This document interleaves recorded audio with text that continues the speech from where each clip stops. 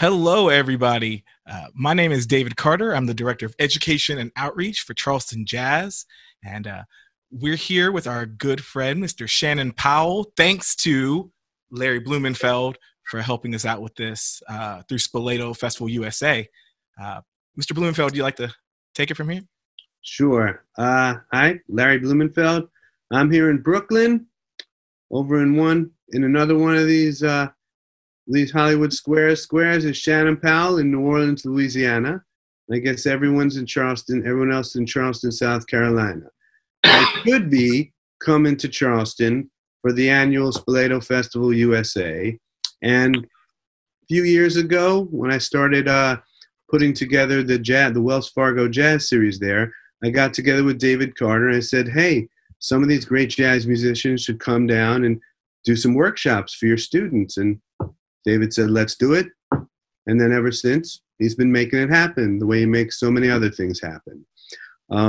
So the first time I met this man, Shannon Powell, was in New Orleans in 2006. And I want you to understand that in 2006, amid utter devastation from the floods that followed the levee failures that resulted from Hurricane Katrina, there was Shannon Powell at Donna's, a club that doesn't exist anymore, at his drum set, welcoming different musicians and playing all night long. Most of those musicians weren't even living back in New Orleans yet. And there was Shannon Powell pretty much announcing, this is our culture, this is how our rhythm goes, and we are back.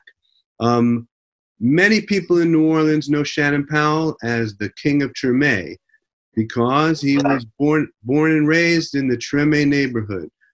In the house that I'm in right now. That's right. That's the same house, right? Same house I'm in right now. Right. And Treme is a neighborhood.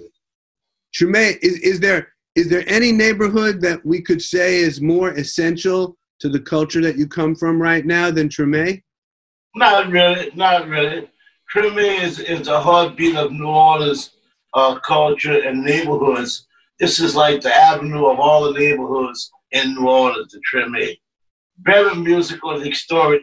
I was so fortunate to be able to come from this neighborhood. And who were before we get into drumming, who were some of the musicians that you soaked up this tradition from?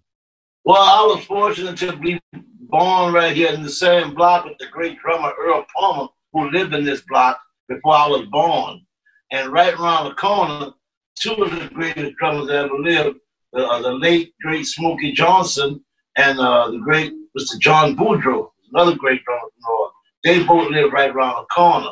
Not to mention the great Mr. Jim Robinson, who's a traditional trombone player, one of the best in the world.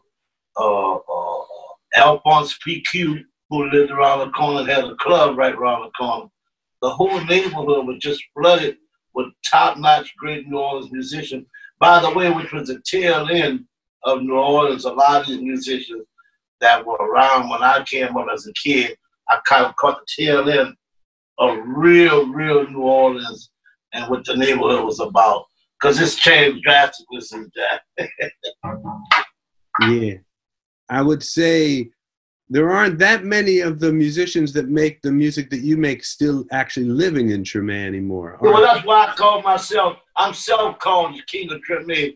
Not many people understand that because the people are so late and blooming. They're such a late bloomer around here. A lot of the people that live around here or that just visit around here, they don't really know the neighborhood or the culture. So they wouldn't know. Because a lot of them even come and say, how can you call yourself the King of Treme? I said, well, you got to seek that out. I am actually the oldest living musician in the Treme right now. You know, not the oldest that's living. I said the oldest that's living in the Treme right now. And when I was a kid, there were tons of them. Who were the musicians that you worked with when you were coming up who taught you the most about how New Orleans music works rhythmically? Well, as I mentioned to people all over the world when I do interviews, I give all praises to Danny Barker and Alan Jaffe. Alan Jaffe is a great man that owned the Preservation Hall and who came to New Orleans and started Preservation Hall. back in the 60s, the 50s, before I was born. 10 years before I was born, he opened up Preservation Hall. And as he came to the Treme neighborhood, he discovered me playing drums in my house as a kid and kind of took me under his wings and brought me to the Preservation Hall to hang out with some of the greats like Louis Barberin, the great drummer, or the brother of the great Paul Barberin, Saeed Frazier, Sammy Penn, Joe Watkins, Freddie Coleman, all these great musicians, and the Humphrey brothers, Percy and Willie Humphrey, and Sweet Emma Barrett, and Mr. Jaffe used to always send different people from all over the world to my house to film me, because at that time, in the 70s, I was the only kid in the Treme playing music. There weren't any kids around here playing music back then. I was the only kid, playing music in the Treme in the 70s. So, I was being filmed by Japanese, Germans, or English film people came, and Mr. Jaffe had a lot to do with that. He encouraged me as a kid to go on further, because I was really stuck on trad music, because that's the music I really come up on listening to. In the Treme all my life was traditional New Orleans brass band music and New Orleans traditional sit-down music. That's pretty much all the music that they had around here back then as a kid. And I kind of fell in love with that until I met Mr. Barker. If everyone else doesn't mind, and Shannon, if it's okay with you, you look much further away than the rest of us, and it's a little hard to see what your face and what you're doing. Would it be possible for you to come and move your iPad so that it's turned to the side, so you're horizontal instead of vertical? Just like that's where I had that person. That's the way I had that person until you came on, and you wasn't like that. Oh, see if you can do it, and see if you can get it. Make it a little closer too, if you don't mind. When we do the recording, we'll edit this. Is that okay with everyone? I need Gina. Yep. Okay. I want you to be able to see his hands. Right? You want to see me a little closer. You want to go back to where you had started? Okay. Or we want to be able to see you. So, Shannon, I've heard you play so many times in so many situations. Maybe let's get right into talking about rhythm. So we have students who play a variety of instruments here. And what can you just show them, give them a little idea of what are the basics that really let you know you're in New Orleans, to the beats, the rhythms that really announce that this is New Orleans music? Well, pretty much the traditional style of playing drums in New Orleans is what we call the second line rhythm. And the second line rhythm, you can play that on drums on most of all the trad music that's ever recorded or played today, because it's a standard rhythm that you play. And it can be played several ways. For instance, I can show you the way I learned how to play as a kid. And then as I grew older, I started developing other ways to open up and play with the rhythm. But this is pretty much the way we played when I was coming up. And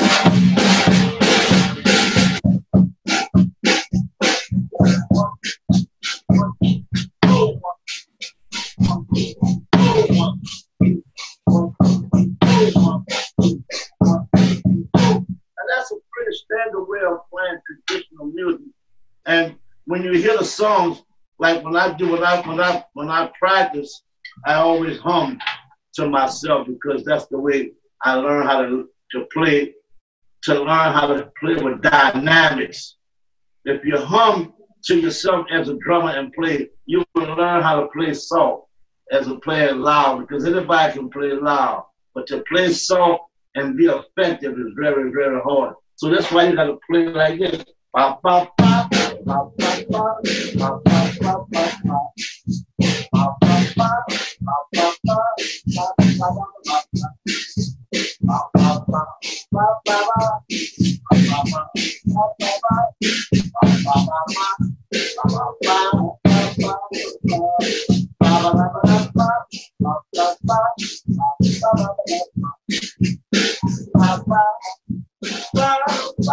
ba. Now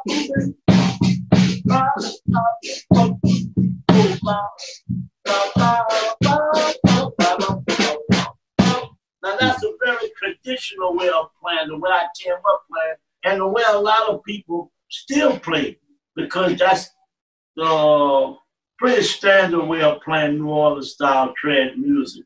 But now I'm 58 years old, and I have learned to kind of decorate the groove a little bit more, as opposed to playing it straight and like the older guys who I learned it from. All right, because that's okay to do with music.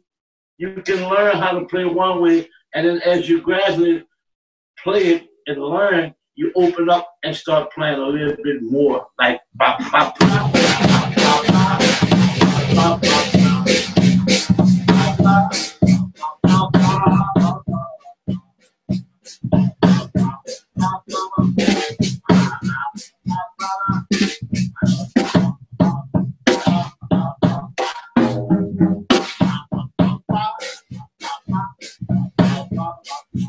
you hear the bass drum? It's got more of a habanero.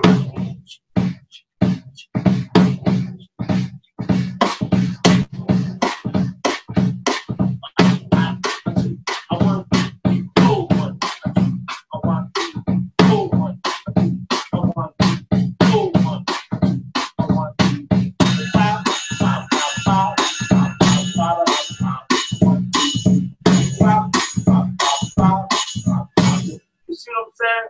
There's many ways of playing that groove these days, because like I said, as I grew older and started hearing other great drummers like Smokey Johnson and Walter Poppy Lassie, who was the uncle of the great Hurley Riley, and they were playing different rhythms as opposed to where I learned to play.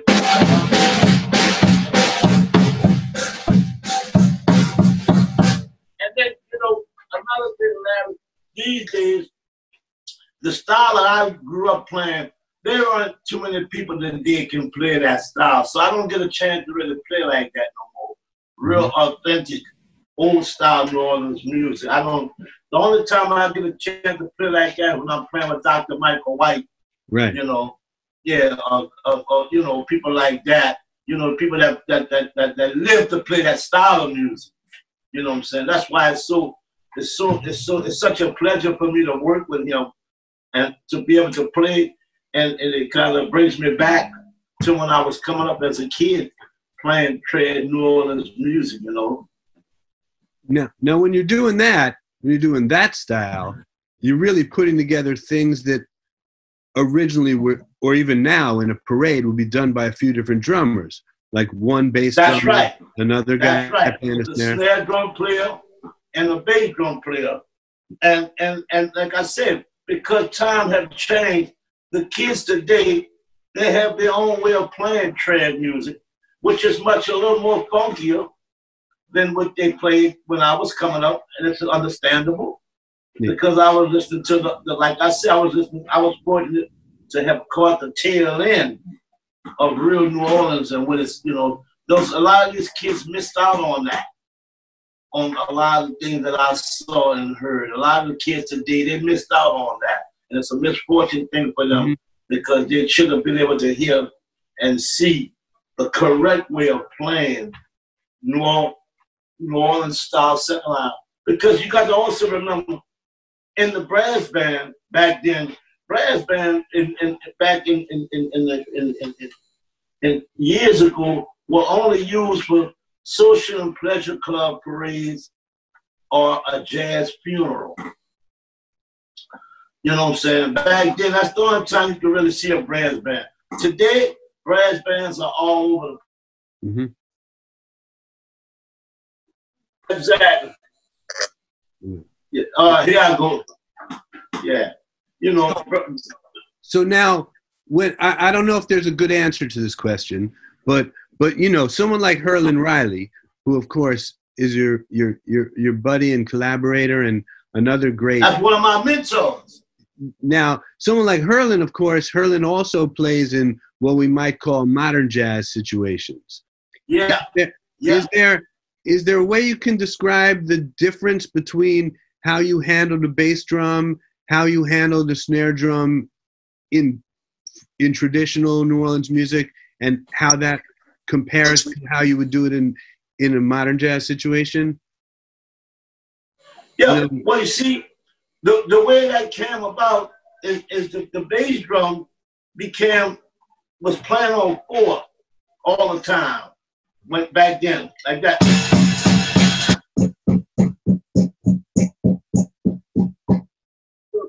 But as time changed, you start playing with the hi-hat. See, because you got to remember, the hi-hat didn't come in till the 50s. Okay. You understand? The hi-hat really wasn't that important. Everything was snare drum, ride cymbal, and bass drum. So when they swung, everything was like that. That's why I teach young cats today that all of the swing is in the cymbal, to be honest with you. You know, if you can't swing on the cymbal, then you ain't going to be able to swing. You know what I'm saying? Because this is where the swing is at.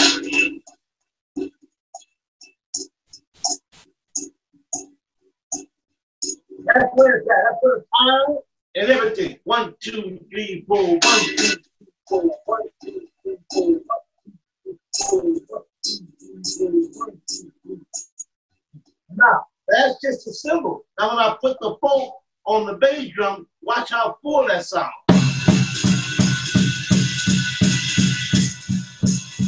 See that?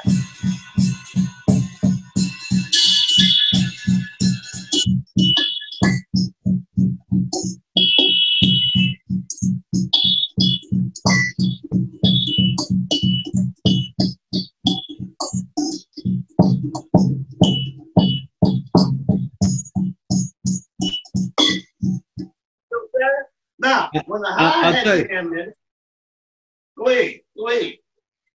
I'll tell you, the sound quality we're having some problems with the sound quality here, but even so, you can hear, right? You can really hear what he's doing to the beat, right? Oh, yeah. Oh, I hope you can. What kind of sound problem you have on my end? We're losing a little bit of stuff, but I don't know what we could do about it. But I mean, it still comes across. So let me ask you, what you're doing is, can you give people an idea of how you use the whole drum kit when you're really embellishing those beats? Yeah, well, I'm getting ready to show you the difference between playing that style and playing more modern. Yeah. Now, without the bass drum, I'm gonna play the hi-hat now and show you the difference.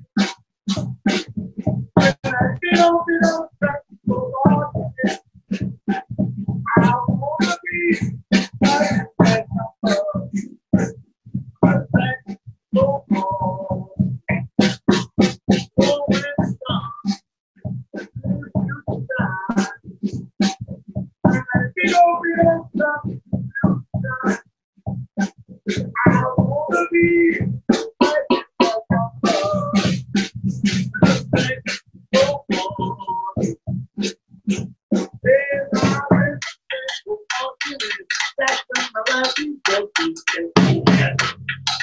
go on to it. I wanna be like you, oh,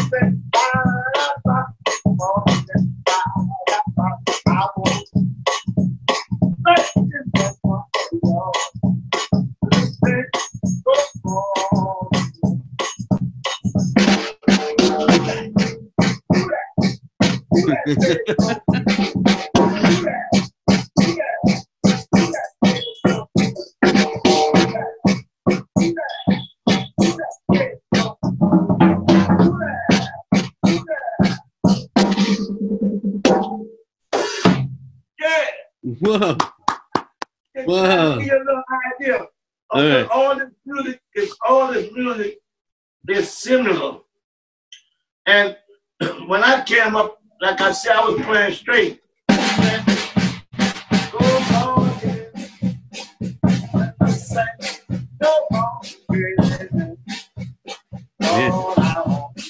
But see now,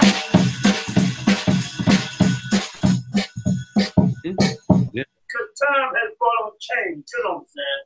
Yeah, no, I feel like you took us, moved 80 years forward in time, went across an ocean, came back, and then went back the same 80 years. But that's incredible. So now I want to let anyone have some questions for Shannon?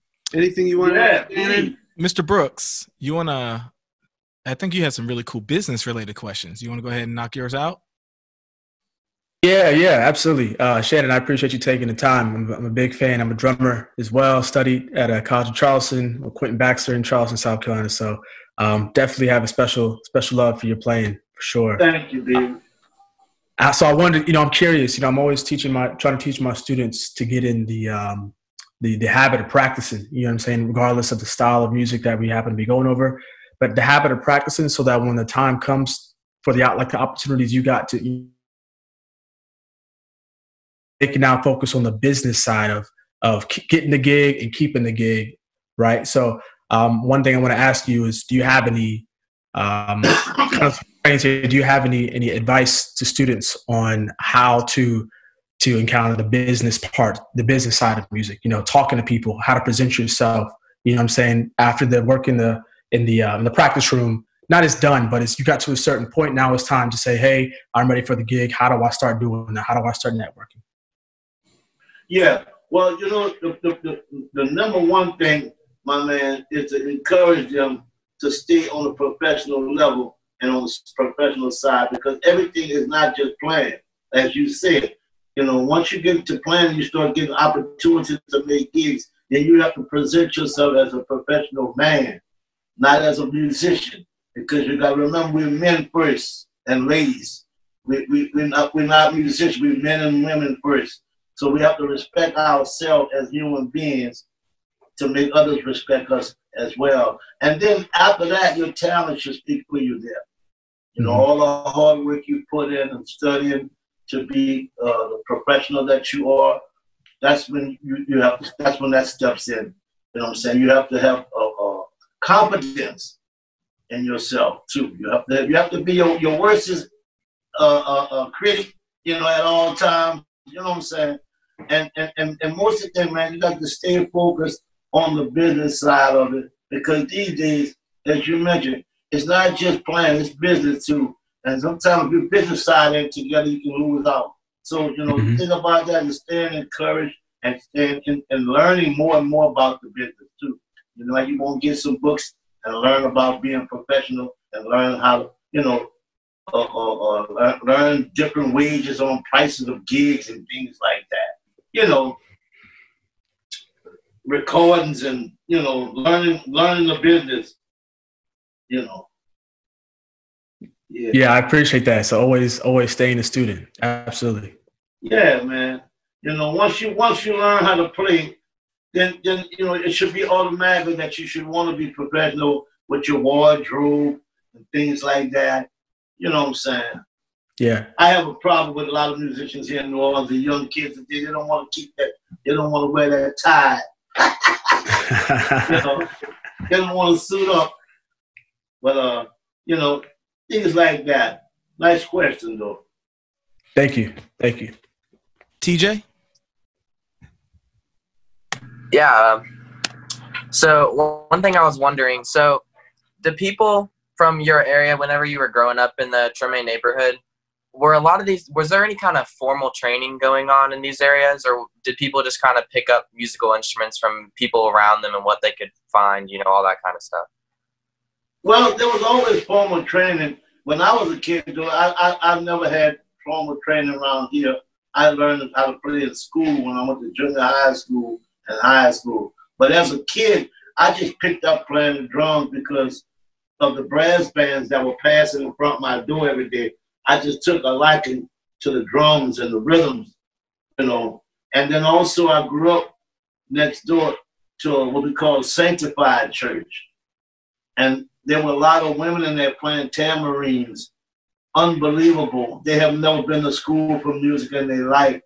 They just were playing the tamarine with so much rhythm and feeling from their heart, just God-given talent, you know what I'm saying? And I kind of picked up some of that stuff, like playing like this.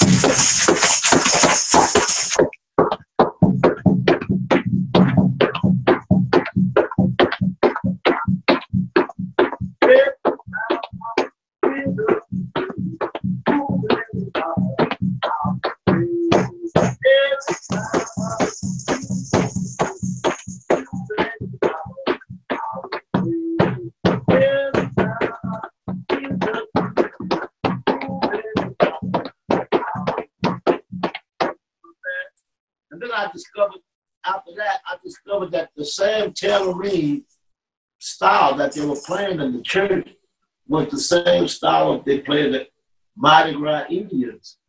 Mm-hmm. See? Same rhythm.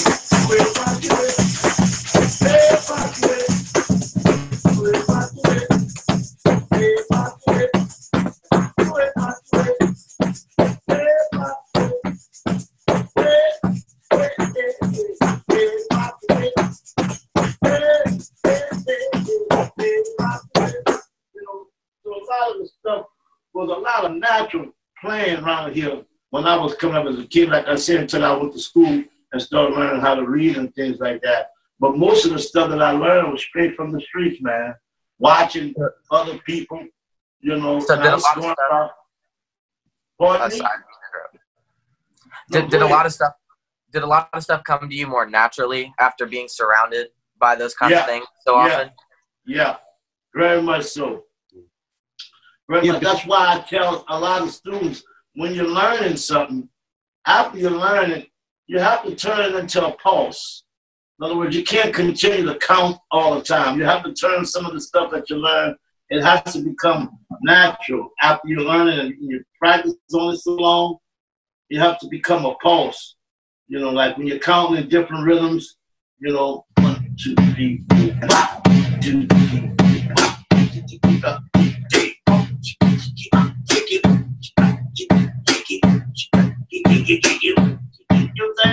You got to, it's got to be something in you now. You got to come out with,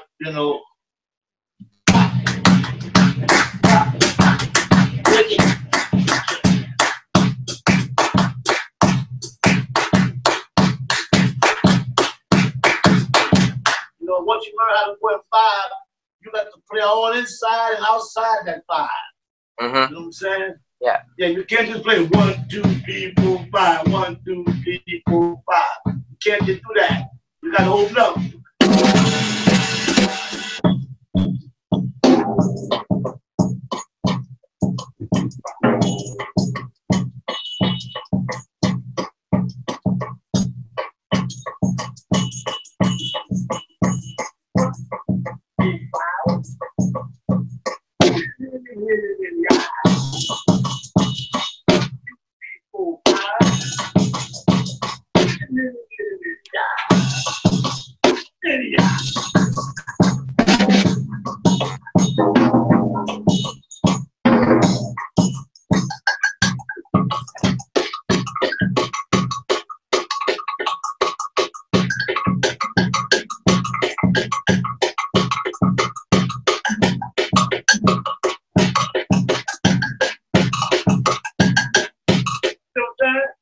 You got to get into it. You can't just keep counting 5. 1, 2, 3, 4, 5. You got to get into it now. You know what I'm saying? Yeah. That's awesome, man. Thank you. I appreciate you taking the question. Thank you. JT, and then Chase, and then we'll bring back around to Mr. Blumenfeld. Sorry. When like interacting with like a rhythm section or even like horn players, like what do you expect from them, and like what do you want as far as interaction goes? Because there's a ton of interpretations for different drummers, but I'm kind of curious, like from a New Orleans perspective, I suppose. Well, when I'm playing with a band, most of the time I'm concentrating on the rhythm section. I don't too much listen to horn players because horn players play a lot. Some of them play right, some of them play wrong, and they play long and wrong. Yeah, they play long and wrong. So I don't too much listen to horn players when they play the solos. I listen for the piano and the bass. You know what I'm saying? And I concentrate on the form of the song so I can, know where I'm at in case the horn player doesn't. Yeah. So it's always good to like I was telling my students, it's always good to play soft as a drummer as opposed to playing loud, because like I said, anybody can play loud, but to play soft and play effectively and soft is very hard to do. But it's very good for the dynamics and to be tasty. You want to be a tasty drummer. You don't want to be a sloppy, loud drummer that's just playing and bashing and crashing cymbals and things. You want to play most closely to the melody of the song, so you can almost sound like you're playing melodies on the drum. Mm-hmm. Yeah, but I don't too much listen to horn players, man, and that's not in a bad way. I mean, I love some. I know some great horn players that I play with, in the years that I've been out here. But I don't concentrate on pretty much horn solos when they're playing. Yeah, no problem with that. I try to make them sound good though. Yeah, Keep absolutely. the groove up, and keep the pace of the music up so they can sound good, and hope they don't wear me out.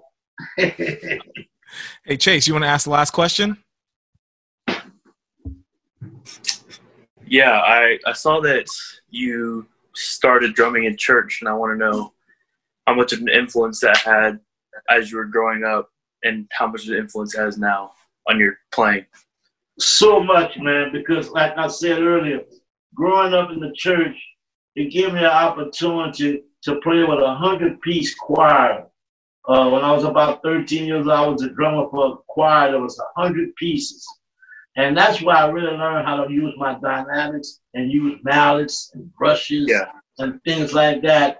So when I became a professional musician and I started playing an orchestra with Harry Connick, I kind of was prepared for that melodic part of the music, using brushes and mallets and things like that, because I came out playing with the choir years ago. And even before I played with the choir, like I was telling the other student, I pick up the tambourine feeling from these old ladies in church that were just, unbelievably talented women that had never been to school for music or nothing. They're just playing all these rhythms from their heart, you know what I'm saying? And I kind of picked that up in Earl and Riley, his grandfather had a church in New Orleans. It was somewhat similar to the one that go to me. And they used to play the same stuff. They used to worship God the same way, and I used to go around there. And that's when I met Hurlin and his uncles, and they got a special feeling with that tambourine thing, man. It's unbelievable. And we kind of mixed it. Me and Hurlin kind of mixed the tambourine playing in our music when we playing with bands and things. There's certain songs you can use the tambourine on that gives a great rhythm, effect. Yeah. Yeah. Thank you. Mr. Blumenfeld? All right. Listen, I can't thank everyone enough. Thank you. Those very good questions. Thank you, David, for putting this whole thing together. And Shannon, I can't believe how much you gave us. You gave us a semester's worth of education and a concert. Thank you. I look forward to you give all them students my number, Larry, if they have any questions or they want to talk and do lessons on Skype, I do lessons on Skype too. Okay. Listen, with any luck, we'll be hearing you play in Charleston next year, and I look forward to seeing you in New Orleans soon. Thank you so much, Larry. You're looking good, by the way, man. You're looking good. Thanks, man. Thank you, Mr. Carter. Thank you. Thank you, everyone else Thank you, everyone. that joined in. Thanks, Shannon. Appreciate it. Definitely be contacting me for a lesson. Thank you. Everybody have a great day.